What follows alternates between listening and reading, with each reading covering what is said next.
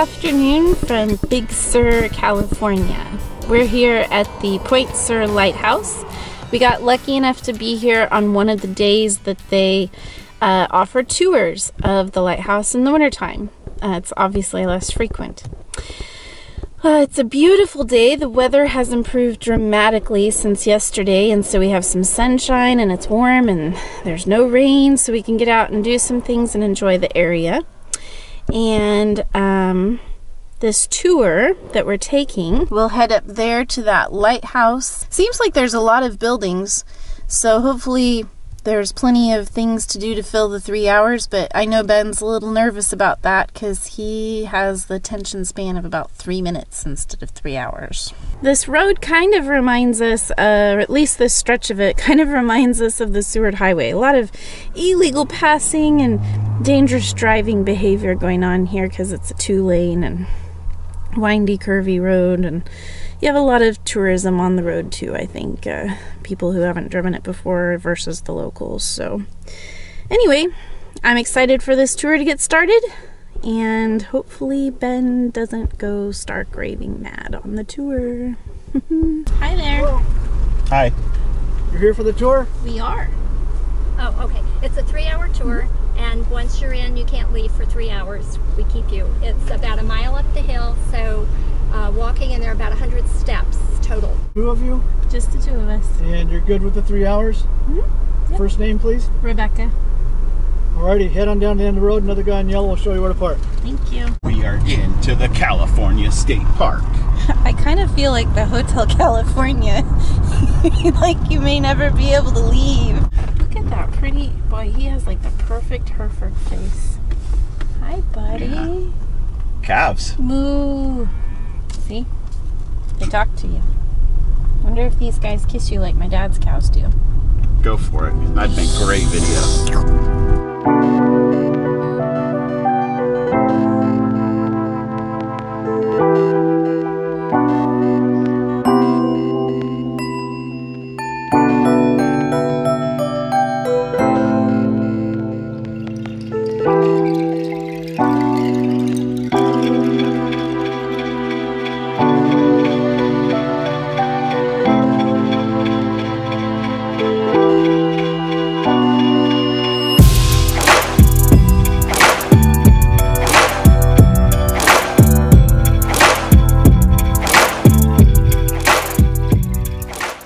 We made it to the lighthouse, but it turns out this is a whole light station, and that means that there's blacksmith building and a barn with kind of like a farm type thing, and then a couple of houses. So there's a whole little town kind of thing, not just the lighthouse.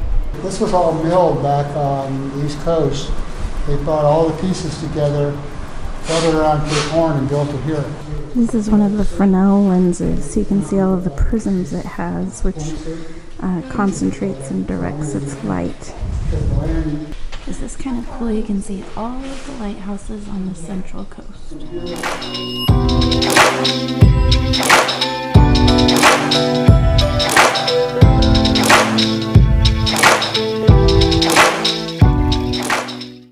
We have found a condor, California condor, hanging out on the roof here. You can see he's tagged from the facility that raises these guys now. So now we've made it to the headmaster's house at the top of the hill. It takes a good while to get up here, about an hour and 47 minutes into the tour.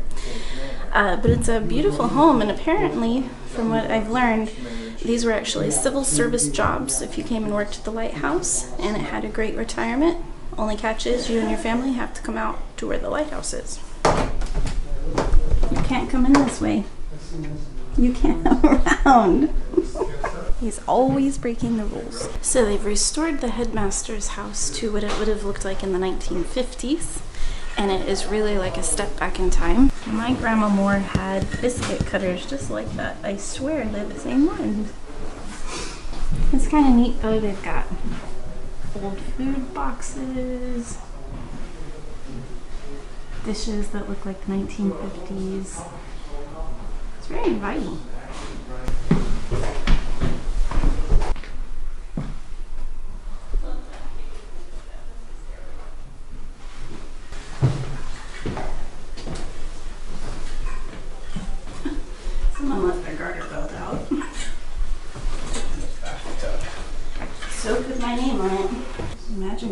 a view like this. When was this building last occupied? 1974. Oh. I think we would have, like, if we had come of age in the time of lighthouses, might have been that kind of couple who would have taken on the adventure of a lighthouse. Well, yeah, there was a bathtub in the lighthouse keeper's place. That would have sold me on it. All right, Benjamin, lay your brutal honesty on us about the tour. Am I like known for brutal honesty? You really have to ask that? I know. Awesome place. Really cool stuff up there. 3 hours, a bit excessive. It kind of moved at like a snail's pace. I almost equate it to walking through a museum and stopping every single interpretive sign to read it. And, you know, very few people are interested in every single interpretive sign. So it was fun. It was cool. Totally worth doing, but it could have been a little shorter.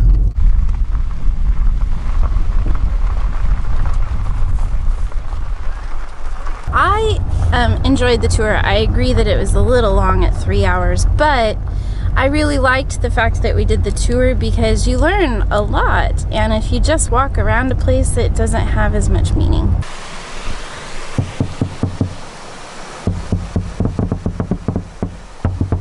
Oh, there you are, guys. Hey. Uh-oh.